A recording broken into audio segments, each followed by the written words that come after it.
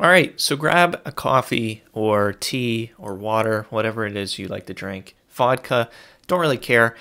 Just sit back and let's learn together how to create a chart in HTML. I had this question because I'm working on something personally that I was wanting to display some data via a chart, and I didn't really know the best way to do that or a good free way to do that.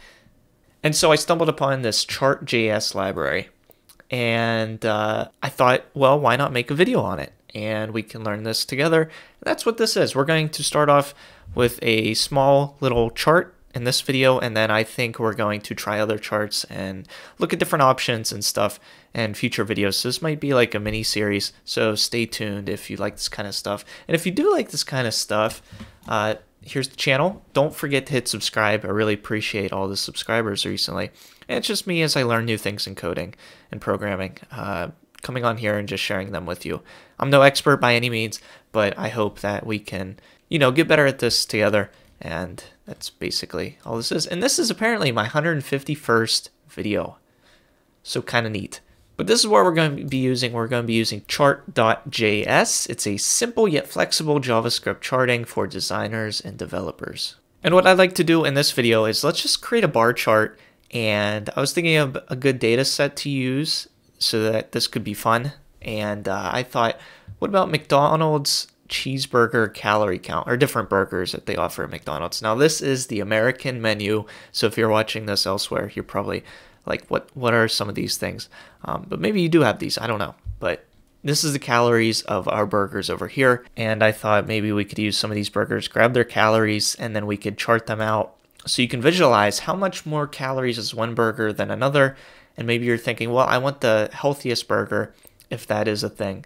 Maybe I'm going to choose the one with the least calories. You can look at a chart to help you decide. I'll have some links down below in the description for this chartjs.org and the installation. If you want to use Node Package Manager, you can, but we're just going to use CDN and link it in a script at the top of our HTML.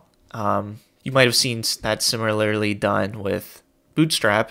And I'm just going to avoid using Node Package Manager, at least for now. Maybe we'll delve into that, make a quick video on how to do that as well. But I thought CDN would be easiest. And I'll also try to remember to link this. These are all the different CDN paths. So you can get the min version of some of these, or, well, this is the min.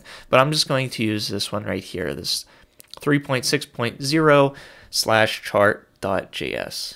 So that's the intro, I guess, to this, and I just have a new directory in my documents where I'm just going to start working.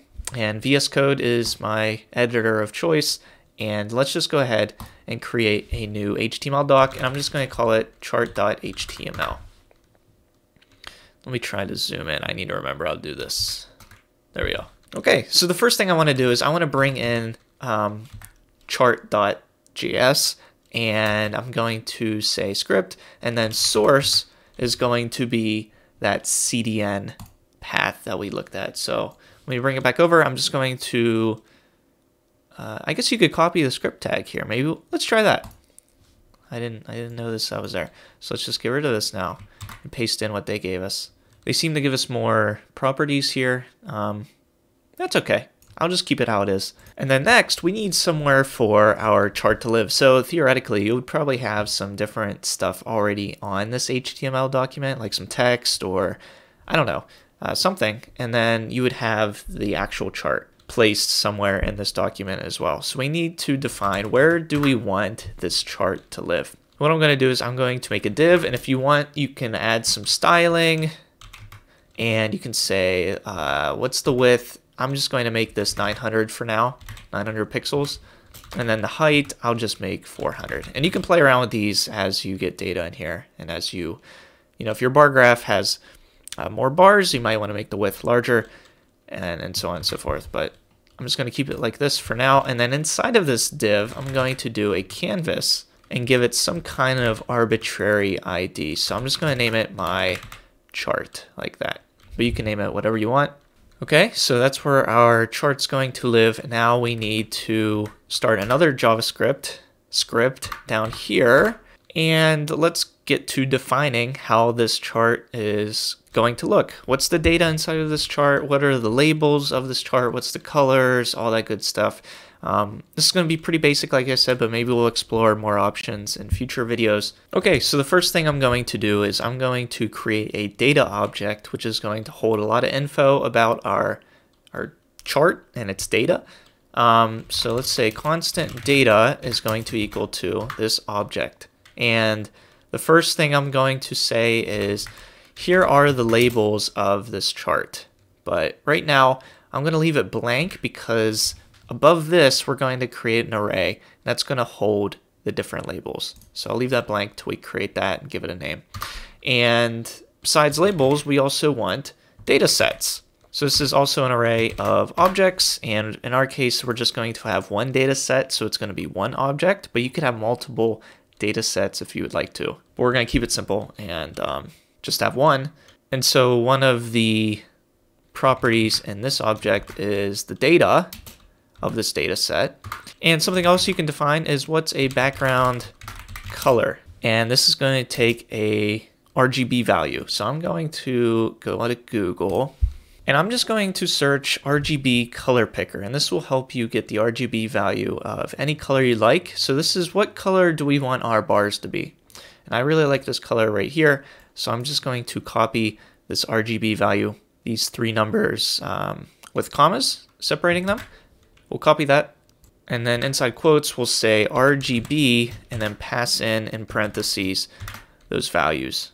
Okay, let's go ahead and let's define our labels. I don't like how this is, there we go, that's more indented, all the same.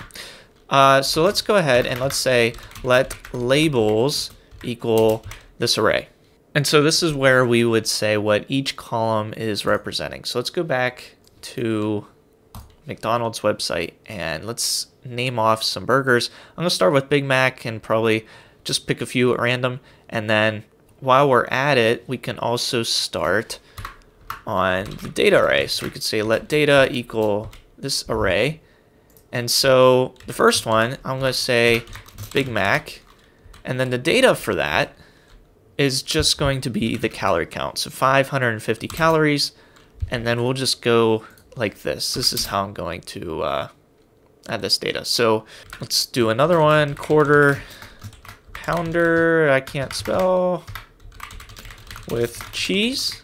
And this one apparently has 520 calories. McDouble, which apparently has 400 calories. A double cheeseburger, which has 450 calories. And let's do one more. Let's just do a regular hamburger, which has 250 calories. Oops, that's supposed to be a comma. There we go. So now the amount of labels should be 1, 2, 3, 4, 5, and same with the amount of data. So each label now has their counterpart, which is the numerical data. So now that we have these made, let's go ahead and say labels, it's going to be the values of labels, and data is going to be the values of data. However, I don't think it's going to like this because we have two datas. So now I'm going to actually rename this and call it item data. Let's say the data is equal to item data now. All right, so that's probably the hardest part, is just getting your data in there, in my opinion. Now we just need to create our entire configuration of this chart. And this is how they do an example in the getting started of Chart.js, by the way, the actual site of Chart.js. They break it up like this, but if you wanted to, you could honestly just copy this and paste it right here. That's all we're doing, but I think this makes it a little easier to see instead of throwing everything in one single object. Maybe it'll make it a little easier to clean up if you want to add some data or whatever have you. But now let's go ahead and create our constant configuration, or we could say const config of this entire chart. And this is just another object. And one property we can say is type. So what kind of chart type is this? This is a line chart. This is a donut chart. It's actually going to be, in our case, a bar chart. And then what's the data of this chart? And our data, as you could have guessed, is this data object that we defined. So now we have our chart, and now we just need to link this canvas to our chart, or our chart to this canvas. So now we can say constant chart is going to be equal to a new chart object, and the first parameter is the canvas that we're going to use to display this chart. So this canvas right here. So we can say document.get element by ID, and then throw in the name that we gave the ID. So my chart. And then next, what is the configuration of this chart? It's going to be this configuration object. And one thing I noticed I forgot to do with all these is put semicolons. So let me put semicolons after all of these. Like that. Okay, so I'll save this. I think this is everything that we need. So let's go ahead and let's reveal this in the File Explorer, and let's just open it in Chrome. If you don't see Chrome, you can just right click it and say open with, and then Google Chrome, or whatever web browser you want to open this with. So let's bring it over. This is what it now looks like, and what's kind of cool is it has these little tooltips. So if you hover over each individual bar, it'll show you the value, the color, which we can obviously see, and also the label that we gave this particular bar. Pretty neat. So one thing I want to show you real quick is maybe we want each individual bar to be a different color. So I'm going to go back to our color picker here, and I'm going to grab this color right here. And what we'll end up doing is we'll be making an array of colors for each bar. So instead of one bar color for all of the bars, each one is going to have their own color. So RGB, and we'll pass in that new one that I just got.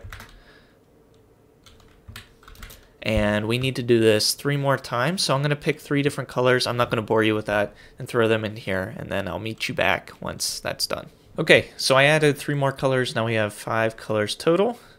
And so the first one, the Big Mac, is going to have this color. Quarter Pounder with cheese is going to have this color. McDouble is going to have this color, so on and so forth. And then if I go ahead and save and refresh in Chrome, now you can see each one has their own individual color that we gave it. Okay, and lastly, real quick in this video, I want to go ahead and get rid of this legend, because right now I think this legend's completely useless. So I'm just going to set that display to false. And to do that, there's another property in our configuration called options, and that's going to take another object, and we're going to say the plugin property. So plugins, oops, I cannot type, plugins, which is another object, and then legend, which is another object, and then display we're going to set equal to false. Okay, so I'll save that, come over, refresh, and now our display for our legend is false, so we're no longer seeing that legend. And maybe there is one more thing actually we should do. We should also give this a title. So outside of our legend object and inside of our plugins, we're going to say title, a new object, display, we're going to set to true, and then text, what's the text of this title?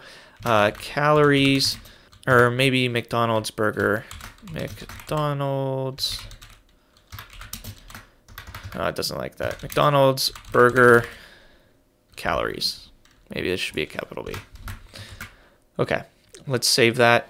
We'll refresh it, and now we have McDonald's burger calorie title, and now we know what this data set is displaying. Because maybe before it was just blank, and you're like, okay, well, what's 550? What's Big Mac? Now we know, oh, it's the calories of that burger. All right, so that's a quick little Chart.js intro video, and we made our first chart, our first bar chart. I hope to continue to make a few more videos on this, at least, to display different charts, maybe different settings. What if we want this title bigger? What if we want the font to be different, the color, all that jazz? But I wanted to make this a quick little intro video. So if you enjoy it, Feel free to hit like and let me know, and I hope to see you in the next chart videos.